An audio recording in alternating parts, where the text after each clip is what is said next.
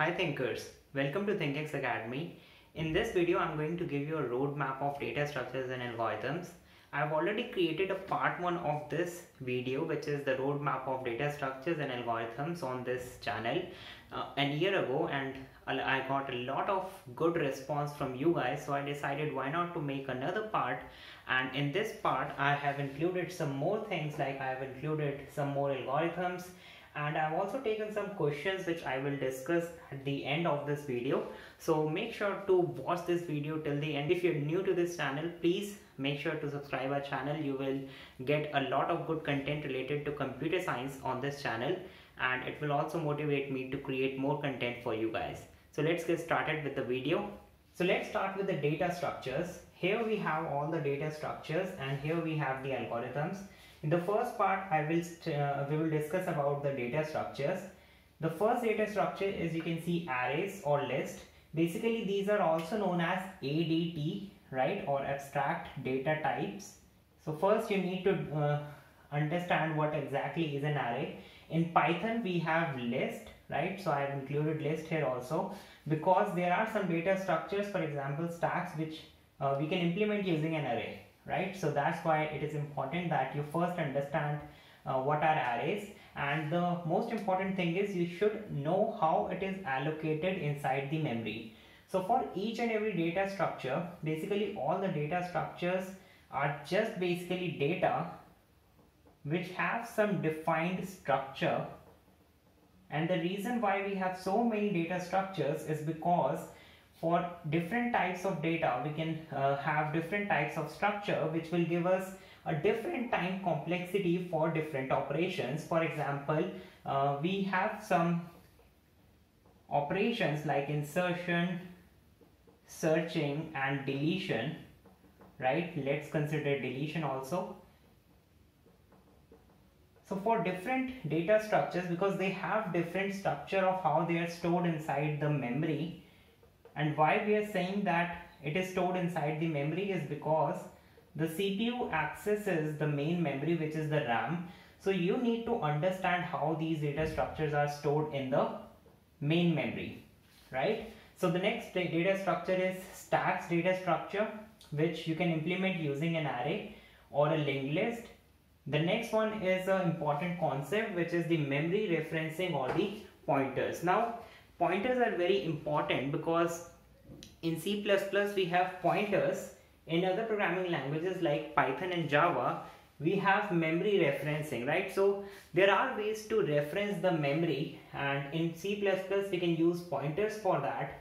In Python and Java we can also use some different techniques, like we can use the object references to because Java is an object oriented programming language also. So here we can create objects and we can use object referencing to perform the memory referencing thing, right? And why we are studying memory referencing and pointers is because all the tutorials, all the topics in the data structures here, they are going to use referencing or the pointers, right? Let's consider linked list. Linked list can be of three types: singly linked list, doubly linked list and circular linked list, right? So all of these data structures, I've aligned them in a way that you should start from this one and you should follow up like this, right? So first you need to study arrays, then stacks, and then linked list, and like that. Now we have linked list, singly, doubly and circular. You implement linked list using memory referencing or pointers. So for that you need to understand how data is stored inside the memory and how the CPU access it, right? These are basics. And then we have the queues data structure. Again, we can implement queues using arrays also and linked list. So you can implement that also. Then we have binary trees, which are implemented using again pointers. For that we have different types of binary trees. We have binary search tree, we have AVL trees, and we have red black trees. So you will have to cover all of them. Then we have the heap data structure. The heap data structure is basically the visualization of the binary as a binary tree, right? It is an array visualization of the binary tree, and in that we have a topic which is heap sorting. we have min and max heaps also, which you will have to study in this topic. Then comes graph theory, which is really important for the interviews, and the reason is because it is also included in algorithms also. There are certain algorithms which we apply to the graph theory as well. We have adjacency list, adjacency matrix, which is used to represent a graph data structure. Then we have some searching techniques, which is the breadth first search, commonly known as BFS, and we have the depth first search, which is DFS. Then the last one is the hash tables, and in that you will have to understand a concept known as collision handling. So this is all the data structures that you need to study, and they are enough for the interviews. There are some more data structures that you can study, but I think these are the baseline. These will cover all the basics also, right? Now we have some algorithms here. In the algorithms part, we have searching techniques. You will have to start with the searching part. You will have to cover linear search and binary search. Then you can come to sorting, and you have different sorting mechanisms here, which is selection sort, bubble sort, insertion sort, merge sort, quick sort, and radix sort, right? So there are so many types of sorting techniques here. Then comes the greedy algorithms. Greedy algorithms are really important for competitive programming. So you need to understand how greedy algorithms work.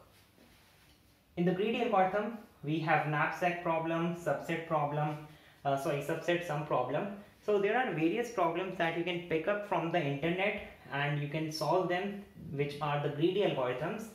Then we have a dynamic programming, right, in which we actually optimize the greedy algorithm, because for some problems we can optimize those algorithms using the dynamic programming. In that, you can take a very simple example of Fibonacci series to implement a simple example of the dynamic programming. Then we have the graph algorithms.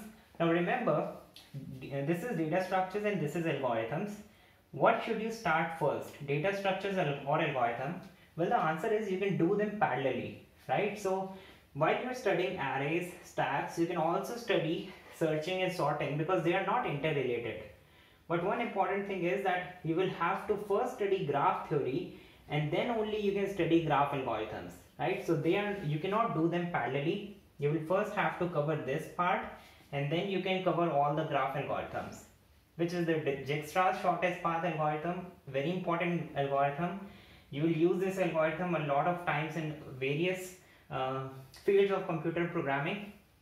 Then we have the Prim's algorithm and the Kruskal algorithm. Then finally we have the big O notation, and in this there is a concept which is master theorem, and this master theorem is actually used to find out the big O, which is the time complexity of a particular algorithm, right? So I'm going to write here time complexity. Now in all these data structures and algorithm, time complexity plays a very important role. So for each of them you should know what is the big O of time which is going to take in all of these operations in these data structures and also in these algorithms. For example, you should know how much time will it take to do a search inside of a binary tree, right? And for example, in binary tree, it will take a time of big O of log n or n log n to search, and there are, in a linked list, if you want to do a search, you will have to use big O of n. So for various data structures and for various algorithms, we have different types of time complexity, and that's the main reason why we have so many different algorithms. We keep optimizing these algorithms, so that's why time complexity is very important. Now let's move on to some of the questions that you have asked from me. The first is, which programming language should you use, C++, Python or Java, right? So this is a very specific question for different types of users, for different types of people. Some will choose Python, some will choose Java, some will choose C++, but I will recommend that if you want to become an Android developer, then you can you will have to forcefully study these algorithms in Java only, right? Because Java is used for Android development also. Then if you want to become a Python developer in the future, so at this point you need to decide which type of developer you want to become in the future. Because if you will study these algorithms and these data structures, let's say you study it in Python right now, and in the future you decide that you want to become an Android developer. So in that case, you have wasted a lot of time coding in Python, and then you're actually trying to switch to a different programming language, right? So it is a very important tip to save your time. Even I have made this mistake. I studied these in C++, and then since I am currently an Android developer, so I'm currently studying Java, so I will have to study them all and implement them again in Java, right? So I'm just trying to save your time more, right? Next, is this enough for interviews? This is a very simple question. Well, these are the basics of data structures and algorithms, and also some advanced concepts are also there. So yes, these are enough for interviews, but in order to crack the interview, you will have to do more and more problems in dynamic programming and greedy algorithm and graph algorithms also, right? So you should have a good understanding of how these data structures and these algorithms are working, because if in an interview, the interviewer will ask you questions related to how this data structure is allocated inside the memory and how much time complexity this will take in insertion, then you will have to answer him, right? Now, how much time will it take to learn data structures and algorithms, right? So how much time will it take? Well, I studied all of them in 3 months of time, right? And in these 3 months, I was also studying for my college subjects also. So side by side, I gave only 2 to 3 hours a day for 3 months, and weekly I give 4 to 5 days, and I was able to cover all of these topics in 3 months. So that's it. And now we have the free resources on this channel, ThinkX Academy. I have created a playlist on algorithms and data structures in C++, right? I will give the link to them in the description of this video. So in these playlists, all these videos are in the right order, so you will have to start from the first video and go in this order. Similarly, for algorithms also you can do the same. And there are some tips that I want to give to learn these concepts, and you will remember it forever. The first thing is, once you are starting the playlist, from the playlist you are learning any video. Let's say you are now currently in sorting techniques and you are learning selection sort from this video on this channel, right? I've created a video on selection sort. I've basically created videos on all of these topics, so you can see them on this channel, and they are available for free, so that's a great thing. Now, if you take a look at selection sort, which is in this video, what you need to do is, you're watching the video, and side by side you will have to make sure that you make notes also, right? In the notes you can write all the important points of the selection sort, and if possible you can also write the whole algorithm inside your notes. And since I have also included the implementation of all of them in C++, I also have a playlist on Python also, data structures in Python. I've not completed that playlist, it is currently in progress. So you can also try that out if you want to learn Python. We have some tutorials on that also. So I hope you have liked this video. If you have liked my efforts, make sure to like this video. And if you have any doubts, you can ask them in the comments below. I always answer all of your doubts. And if you want to follow me, you can follow us on Instagram and Facebook also, so that you will not miss any videos. And whenever we launch any course, we always write a post on our Instagram handle also. So that's all for this tutorial. Thanks for watching and thanks for supporting us.